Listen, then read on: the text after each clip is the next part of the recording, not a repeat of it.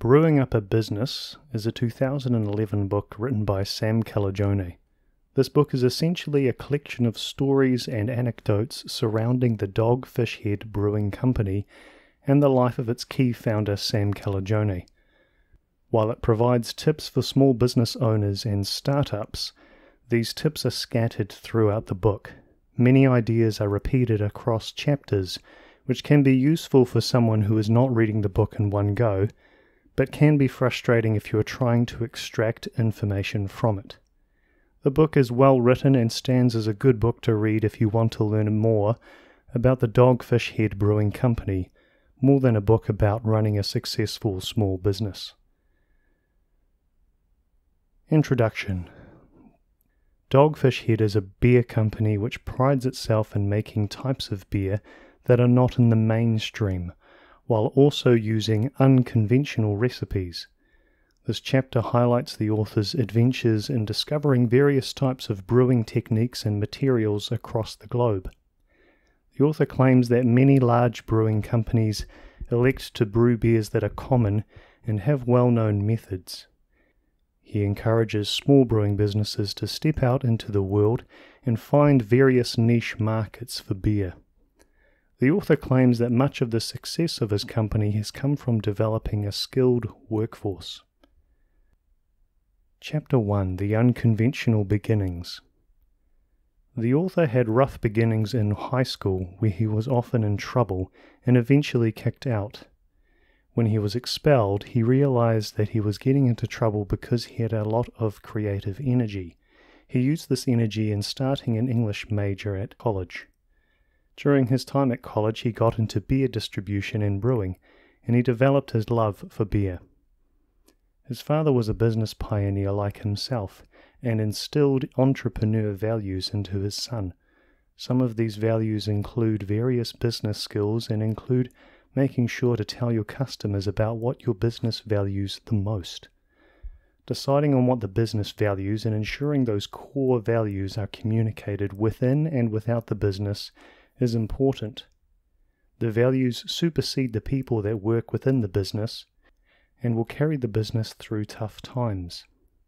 The author moved into New York, started an English degree at a university, and worked as a waiter. During his time as a waiter, he further developed his network to support his beer brewing skills. He purchased the materials and tools required for making a large batch of brew, and then made a cherry-based beer for his network of friends. He gathered them for a tasting event, and everyone enjoyed his brew. This inspired him to continue a professional career as a brewer. The author purchased a business property to house a brew pub, which was located away from the main tourist center in Delaware, a state in the US. At the time, it was also illegal for a brewery to exist, so he lobbied for the law to change. On top of this, he was able to convince a brewer enthusiast to help with the setup of his business before it opened. While many of the events the author talks about appears to be poor planning, he is able to leverage his network in order to make ends meet. I'm not sure how he was able to acquire such vast sums of money to fund the adventure. This part of the story was glossed over so far. The key idea from this chapter is that if you have a passion and can share that with other people, you'll be able to leverage your network to propel the business forward. Chapter 2. Business from the Inside Out. It's important to understand what you stand for and the passions you are willing to work for. Part of who you are is where you have come from, what school you attended, and the values of the mentors you have worked under. Your education is important, and in the author's journey, it was his self-education which appeared to be most critical. As he studied the subject of microbrewing at the public library, he discovered it to be a small niche that was ready to be exploited. He found that restaurants which are attached to breweries were more likely to thrive than regular startup restaurants. And using this information, he was able to convince banks to give him a loan to fund his adventure. The author encourages doing extensive reading in the industry you are wanting to create a business. Before he started his brew pub, he also experimented with various food recipes and balanced brewing, All the while, he was an assistant to a brewer, so he had mentors before going on his venture. Something that confused me in this chapter was that the author claims the high school he attended didn't understand his creative energy. Then he goes on to claim that the high school was a huge inspiration in being a place where different ideas were encouraged. It appears to be a contradiction to me. Chapter 3. Keeping Your Balance. The author describes an incredible day where he had to deliver beer by truck to a distant town. Several mishaps occur along the way, but he somehow makes the delivery. This chapter points out that starting a small business can mean having to go through high-stress events. The author encourages you to set aside time for yourself to pursue a hobby or some kind of artistic-based pursuit. He also encourages taking on a physical activity for daily exercise in order to de-stress. Setting this time aside and pursuing hobbies may appear to be a waste of time. However, many times it is vital in allowing ideas to be processed in the back of your mind, which can mean solutions will arise. Physical exercise is vital to healthy living and for mental health. This time away from your business also affords you to look for opportunities for your business that you may not have noticed. You'll be surprised what kind of links you could make. Chapter 4. Creating a Business Offering. Small businesses cannot compete with large corporations. A key to a thriving small business is to stand for a particular offering which the large corporations cannot be flexible enough to supply. Most large businesses are so large that they are slow and cannot bend to particular customer wants and needs. Often they will even market themselves in a way to drive customer demand rather than appealing to specific customer desires.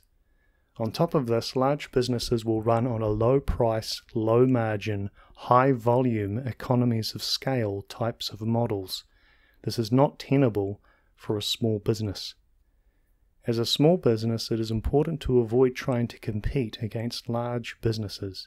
There is no way that a startup can compete on the same stage because it doesn't have the economies of scale, nor does it have the network of clientele. So a small business needs to use a different strategy.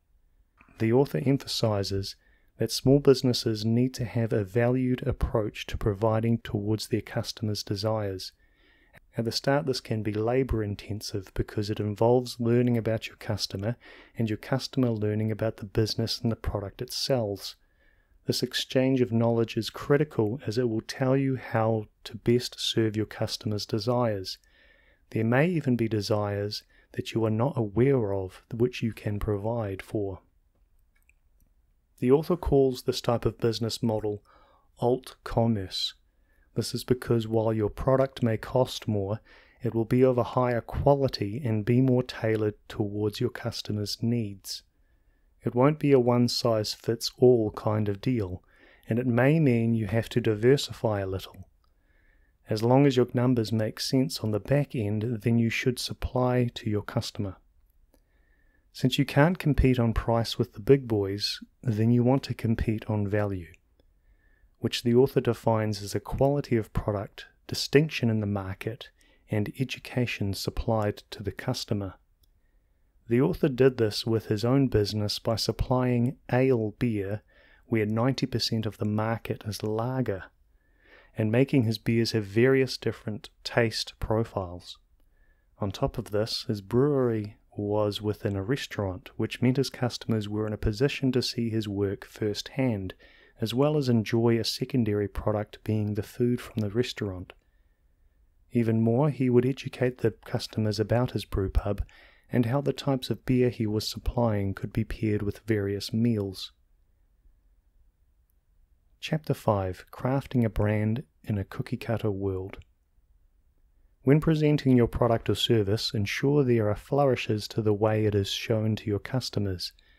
Since the business model for small businesses is high value, low volume, your product needs to be related to high quality as well.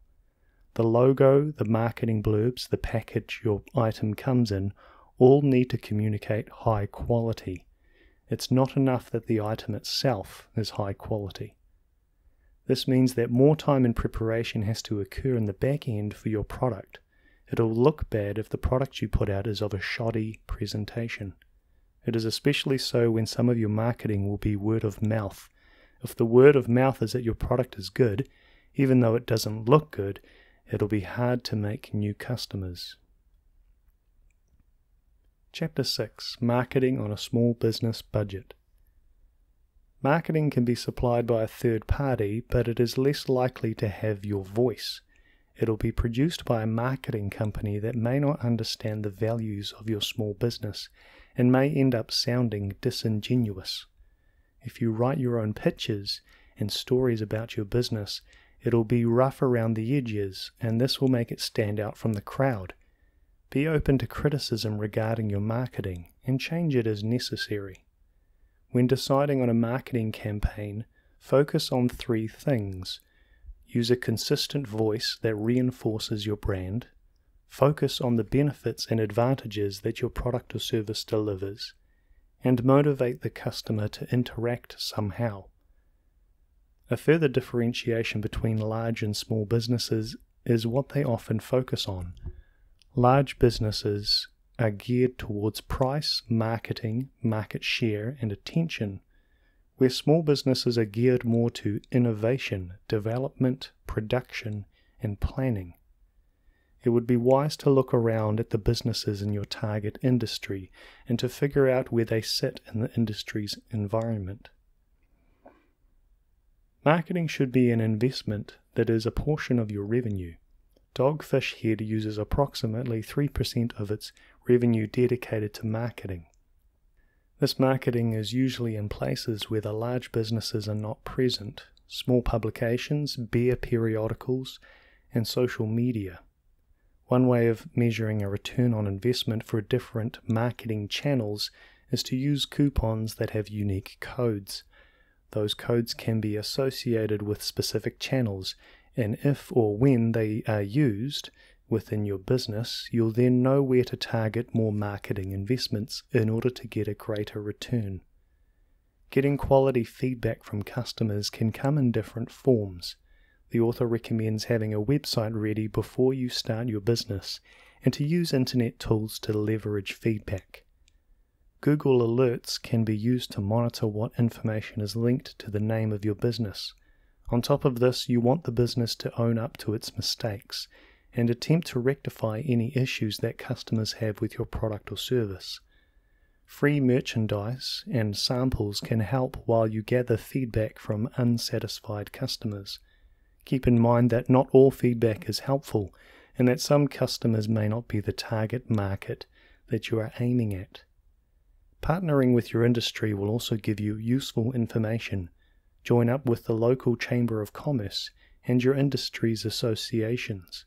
These groups will help you notice trends in the market and be places where you can network with other businesses that are willing to support your business. Chapter 7. Going Social. Small businesses should engage with their customers closely, especially when it comes to interaction and knowledge exchange. In order to do this, some businesses leverage social media, and many use their own websites. The website for the business should include information that customers can use to know about what is happening recently for the business. Any new ideas related to your products and services can keep your website's visitors' attention as well. Lastly, any way you can get into a dialogue with your customers should be used in order to drive innovation for your business. Chapter 8. Publicity Stunts are poorly named. Publicity events are instances where your business gets a couple of minutes in the spotlight, and those minutes are used to educate potential customers.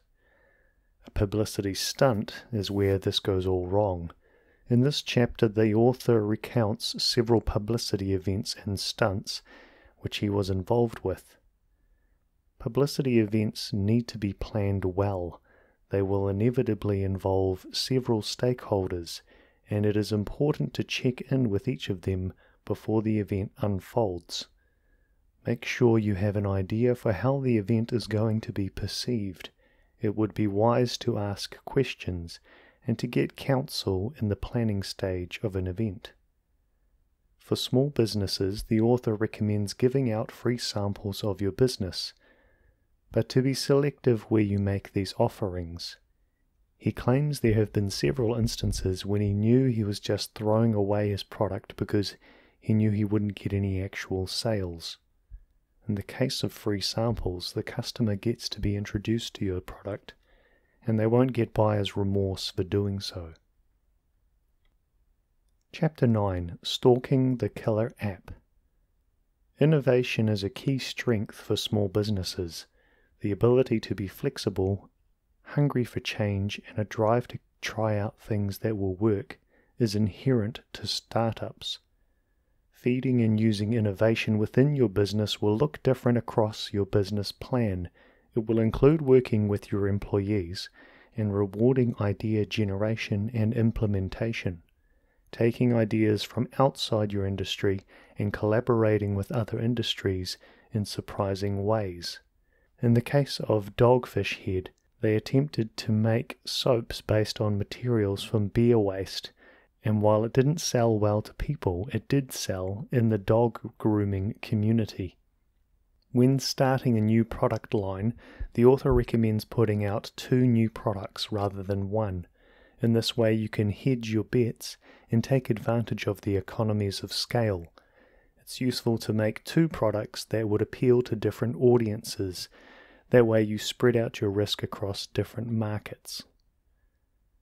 Chapter 10. Selling Distinction, Specialization, and Variety.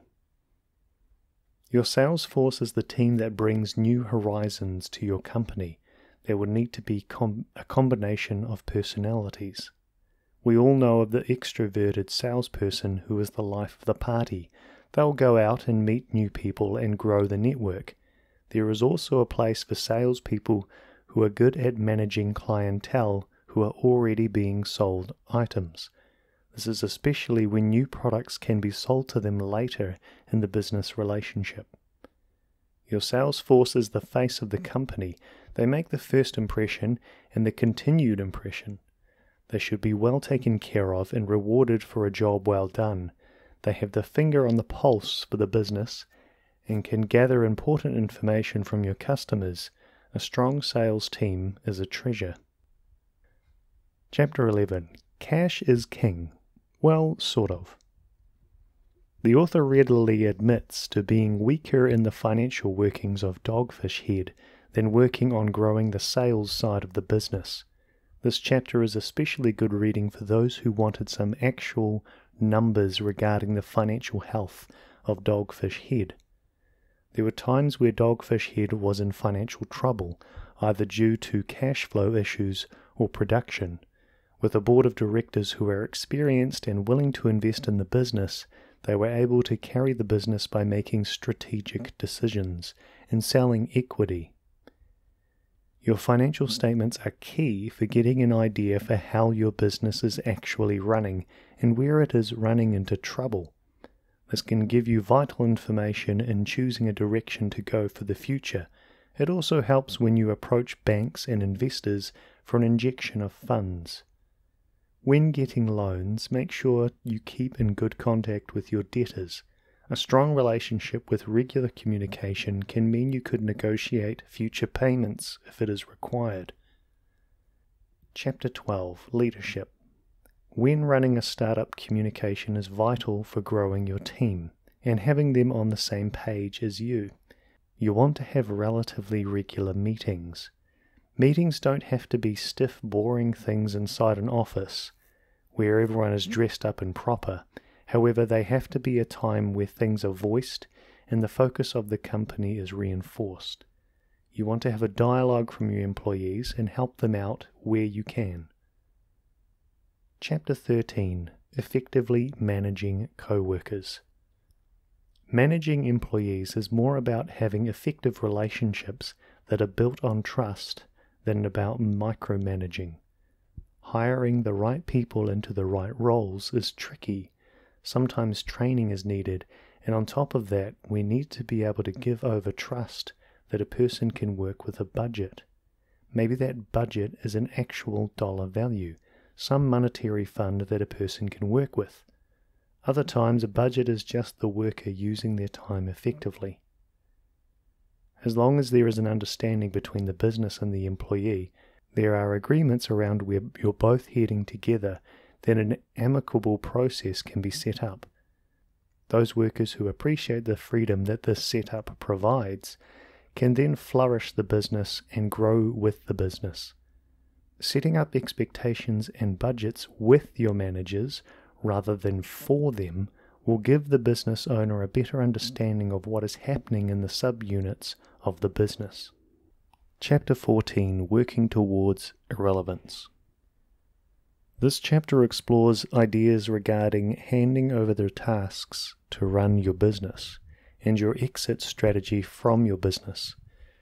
There gradually comes a time where the skills and talents that you offer your own business become less needed.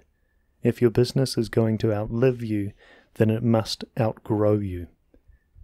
In small ways, this will happen in the routine tasks needed for your business to run.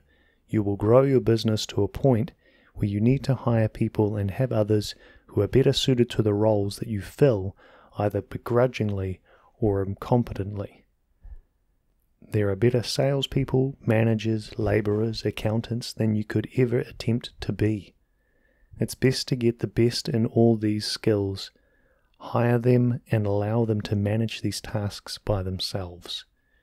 You'll want to do an initial oversight of their abilities, but over time you should be giving more and more over to them. This also applies to the business as a whole. An exit strategy you could use is to slowly sell off equity positions to those who are most loyal and determined to see the business reaching its goals. Or you may just want to take the business public. The author is clear that this isn't something he wants to do with his own business, because he doesn't believe an outside entity could understand the needs of the business as it goes into the future.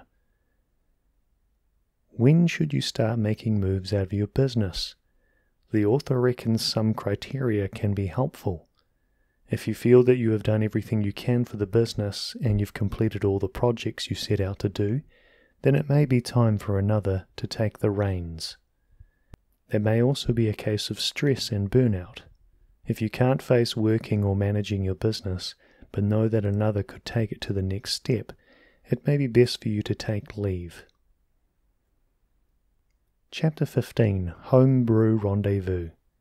This chapter is mostly a fictitious story that the author wrote, which involves two characters based on real people who have a serendipitous meeting. The meeting is between Woody Guthrie, a significant singer-songwriter of American folk music, and Charlie Papazian, the father of the American homebrewing movement. The story points out the need for convincing narratives for the history of your business. It could even point to what came before your business and inspired the growth of it. In this case, the story almost stands as a type of mythology for Dogfish Head. Chapter 16, To Small Business Success. This concluding chapter stands to reinforce the idea that a small business is something that must resonate with its owners. The passion and drive needed to keep it going, keep it connected to its community, and to give back to its community are things that only a well-connected owner could do. The author ends the book with a word of encouragement, that you should pursue your innovations with the idea of goodness in mind. Goodness that brings joy to your community and for the people involved in your business in many different ways, whether they are a customer, employee, manager, or even those indirectly involved like the city that the business works in and the other local businesses nearby. I enjoyed making this book summary for myself and for you. Please give your next book recommendation in the comments below. If you found this information useful and want to support my work, you can buy me a coffee by following the link in the description. Thank you for listening.